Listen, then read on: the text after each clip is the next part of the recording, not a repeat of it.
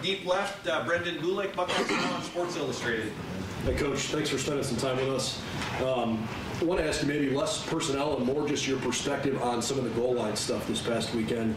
Felt like it was maybe more challenging than it had often been this year when you were in goal-to-go situations. When you look back at the tape, what was particularly challenging? Well, I think it's like anything else. You know, when you bring a bunch of bodies in, heavy bodies, they bring a bunch of guys, and you basically have 22 people within the hashes.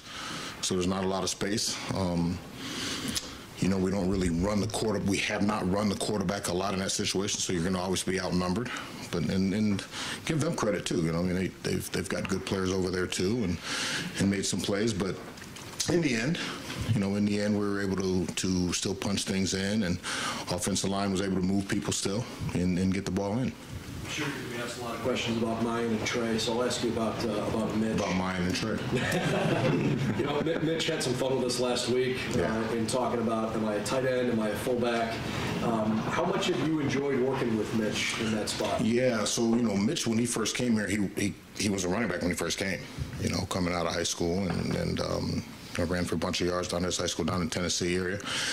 So, you know, he has some of that background in him. And so it's been good. Now, do we spend a lot of time? I don't spend a lot of time with him. I mean, he comes down a little bit, you know, every day just to do a couple little things, you know, some ball exchange stuff with the quarterbacks and the running backs, but I won't spend an exuberant amount of time with him as well. But yeah, it's good for him, and it's good for our football team. It gives us another dimension, it gives us another playmaker that can do some things for our offense. So it's been really good.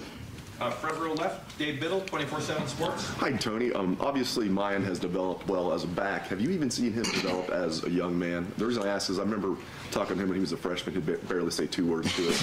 Now he's very engaged and, you know, just seems to be a lot more confident as a young man. Yeah, I think he's becoming more confident in his own skin, but definitely seen him mature as a young man, as you would expect, especially in this program.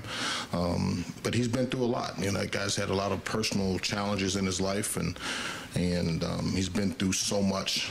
I'm extremely proud of the young man that he's become.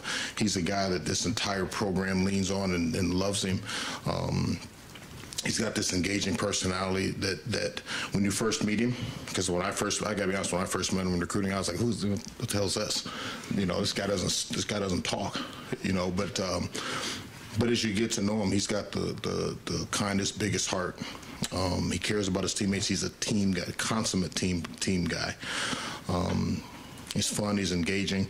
He brings so much value into the running back room just with his attitude, infectious attitude, and he brings that to me every day. So aside from playing ball, he brings a lot of value to me personally. One more quick one for me. How's a guy like T.C. Caffey fall through the cracks? I know he had one FBS offer, Army. I'm sure you're thrilled that he did, getting him as a walk-on. He had one of the best careers in Ohio high school football. I mean, I can't answer. I can't answer that. You know, you'd have to ask all those other schools that missed. But no, we were fortunate to get him. And you know, I haven't really me personally, haven't gone out and actively recruited a walk-on like I did a scholarship player, and you know, probably that's my own fault, but I did with him and his family, and you know, as I told him way back when, if there's some things that come in the rise for you and your family that you think are in their best interest with scholarships, by all means, I understand, take it. But if not, and this is something you'd want to entertain, here's what we have for you, and that's what they wanted to do. He's a Buckeye and grew up in this great state and wanted to be a part of this program, and we're thrilled to death to have him because he's going to be a good player. Thank you. Third row left, Dan Hope, Lebanon Warriors. Tony, yes, sir. You guys signed Mayan in 2020. There were a lot of questions about running back recruiting at that time. Because that guy couldn't recruit. Does that make I know. Does that make it more satisfying to see what he's doing now? Well, it's not about, you know, trying to satisfy any of you guys or anybody. I mean, hell, just go home. No one's ever satisfied at my house. So, but no, in all reality, we just want to get players that can help our football team and help our program and help us win. And so that's what we got to Mayan, And a lot of people, to your point, a lot of people would have said, well, he's not that highly recruited, but we saw some things in him, obviously, and just some sheer and raw toughness, just the way he plays the game. And this Ohio kid, and if we can recruit Ohio players, that's what we're going to do. And so it's been great. And he's, like I said, he brings so much value to this football program, and he's a damn good football player. Did you always think Mayan could get to this level, or has he even exceeded your expectations? Oh, I don't know. I try not to put expectations on our players, on our kids. I don't try not to put a ceiling on them, and just coach them to be the best that they can be. And as we continue to grow and climb, we'll go where we can go. But I try not to say, well, I expect this, and all of a sudden if he can exceed it, I'm not going to put that ceiling on him. And I don't think that's right to do to any player for that matter. But here's what he is. He's tough. I mean, he is rugged, and he's a violent player. And we saw that in high school. We saw that his true freshman year. And it's just continuing to be the guy we think he could be. Left, Tony Girdman, Buckeye Hall. Tony, what's it like for an assistant coach when you're recruiting and you really, really like a player, but there's no room for him? It's tough. It's hard. And but that's part of being part of a program like this. You start recruiting guys. And I think the hardest part about recruiting is you build these impeccable relationships with kids and families. Sometimes you get them, right? There's sometimes eventually you got to turn and walk away from them. And where you had a scholarship as you're going, and then all of a sudden you don't. And so that's hard. And it's hard to look young people in the face and say, I know you may want to be here, but we just don't have room. But that's the business side of it. And at the end of the day, I'm a firm believer too. At the end of the day, if you build those relationships the right way, kids and coaches are all diligent about the work that we do, that everybody eventually fits where they're supposed to fit. Was Mayan in danger of being one of those guys that you wanted but didn't end up a Buckeye? Mayan. Well, he was a guy, again, we were on some guys, some other guys. Now, he was always right there, and we were always talking to him. And but at the end of the day, we didn't know where it was going, and it kind of fell back into his lap a little bit. And then he had some decision to make. Remember, he was committed to Iowa State.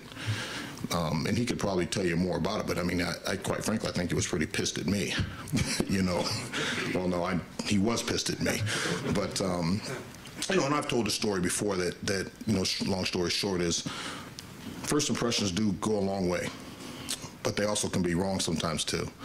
And like I said, he didn't talk much. He kind of sat there and didn't say much. He wasn't very responsive to things that I was trying to say to him or do with him, as far as calls and text messages and driving an hour and a half up here. And so I was kind of like, well, maybe he doesn't want to be recruited by us. But it really came down to, I think he might have felt that I had slighted him a little bit. And then as I got to know him, I went down to him, and at the time was his head coach, Coach Parker. And I remember sitting him down in the weight room. We're sitting there, and I said, I have to apologize to you. Whether you come to Ohio State or not, I have to clear my chest here. I have to apologize to you because I had the wrong impression of you, and I was wrong. And I think that I hope to think that was probably a big moment in our relationship, that hey, I was wrong.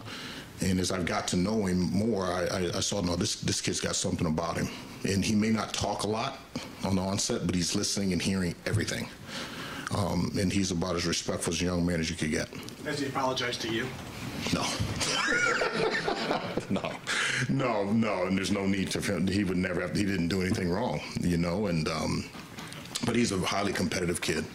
He really is. And I think the one thing that he brings in the room, that really our whole room is that way, is they champion each other's efforts. And there's zero selfishness in that room.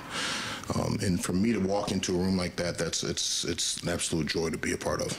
Second row left, Steve Hellwagen, 24/7 Sports. Yeah, Coach, I know you can't go into the nature of Travion's injury, but can you recount, I guess, what exactly transpired, how that all kind of went sideways before? Yeah, it was, that's something that he and our medical staff that came in, and obviously we want course, we want all our players to be healthy and be ready to play. But at the end of the day, we're going to defer to our medical staff. And when they came in and said, hey, here's what we feel is going on with him, in conversation with Trey, and here's what we feel is best, and within seconds we moved on and made the adjustments necessary. I know availability is an important part of this whole thing. You've got to be on the field to play. Does what Mayan showed you in that game lead you guys to, as a staff, to maybe reconsider the roles of those two guys if Travion is completely healthy? And I'm not even into this whole starting thing or whatever, but just number of carries, the roles for these guys. No, I mean, I look at it as we have two starters. I have the whole time. I not looked at it as a, well, you know, this guy's got to be, he gets so many more carries or this. I just don't function that way. We have two guys that are capable of being starters here. We have two guys that are capable of playing championship level football, we believe. And we're going to use them accordingly and how we need to use them to help win games. And, you know, I get asked the question during training camp every year, well, do you want to do things by committee or does there have to be some a bell cow, as people put it? And I say the same thing every year. I don't care. I want to win games. We're here to win games. We're not here to stack up stats. If stats come with it, then fantastic. But we're here to win games, and however we have to do that, that's how we do it. Second row middle, Nathan Baird, Cleveland.com. A non-Mayan question, but where did from what you were watching in preseason camp, where did things change for Dallin Hayden? Was it something that as soon as he got here, you saw maybe more than you were expecting, or did something kind of start flashing? Well, I think this reps, you know. During training camp when Evan went down, that afforded Dallin to get more reps. And with more reps, you get seen more and have opportunities to flash, if you will, and to make plays. So I think that the rep count up for him, and it helped him, obviously, because now he's getting to play and getting some experiences that maybe he might not have had otherwise, as many. And so that I won't say it's a benefit, but that afforded him more opportunities, and that's kind of where it started to show up. Right next door, Doug Lesmerises, Cleveland.com. Tony, the offensive meetings that you guys have when you're sitting down in the middle of the week and getting ready to make the game plan for Saturday, can you just tell us kind of what it's like in that room, and as an assistant coach, what's the balance of, hey, I want to get my ideas in there, but also, you know, the meeting can't be 10 hours long and you're doing it structure. You know, we have a structure of offense that we run, and myself, Coach Day, Coach Hinton, Coach Fry, we kind of go off and we'll start doing the run game, where, you know, we kind of sit down and say, okay, here are the things, these certain formations that we like, and based on the defense that they present. Then we'll come back. We leave and we come back as a full staff and kind of just put it all together. And then we kind of interject. Well, here's the pass game, and here's the play action passes that go along with things. And so we just kind of piece it all together. And but again, everyone has a say. Everyone has an opportunity to express things that they think would do to enhance.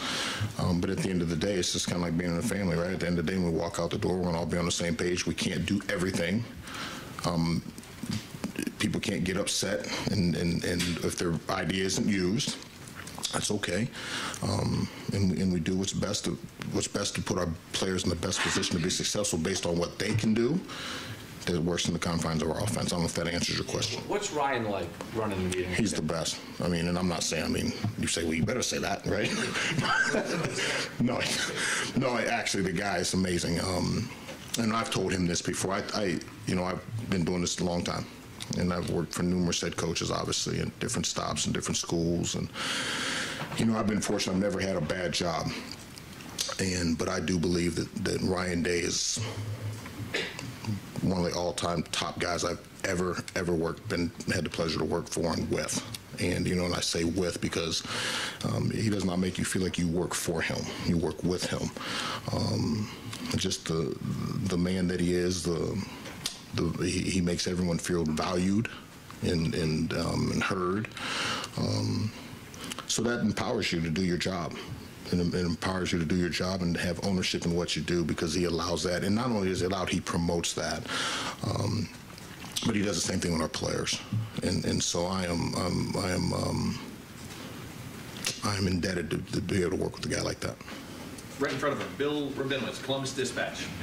Tony, could you kind of give your assessment of how Travion has played this year? He's done okay. He's done some good things. So I think, I think some people might be remiss because he hasn't had some of the big runs that he had earlier last year. But he's still doing some good things, and there's a room for improvement, sure. Yeah, there's room for improvement in everybody's game, but he has not played poorly whatsoever. I think he might be a little frustrated because there haven't been the long, dynamic 50, 60, 70-yard runs, but those will come. Those will come. What do you want to see him improve? I just think some of the vision things, and I think attacking second, third level defenders and kind of making some guys miss in the back end of the defense. But a lot of that's on me, that I could be doing some things that could probably help more as far as drill work and things like that. And but he's done some really good things for this offense, and he will continue to. And you're still talking about a guy that's ripping off, 6.5, 7 yards a carry. I mean, that's pretty damn good. I think where he's really improved is his blocking. So he's still doing some very good things in our offense, and we're going to expect him to continue to enhance those and get better. Right next door, Joey Kaufman, Columbus Dispatch. Tony, just wanted to ask your thoughts. Haven't had Steel Chambers in your room for a few years and watching what he's done at linebacker now. Just what do you make of his success in those guys? Yeah, well, so when we recruited Steel, one of the things, a lot of people didn't want him as a linebacker. As a matter of fact, our defensive coaches wanted him as a linebacker, but he wanted to play running back. And so we took him as such, and we didn't have the conversations early in his career that if you're not getting a ton of reps on offense, we will possibly approach you about playing defense. You can always reserve the right to say no. But he said yes to it. He just wanted to play. So it doesn't surprise me that he's doing well over there. I think it was about maybe 20 seconds after his interception, I was like, well, this is why you're that linebacker. But no, he's done well, and I'm very proud of him. I'm happy for him. He's helped this football team. He's helping himself. I think it's been a good situation for everybody involved. Right next door, Tim May, Letterman Row.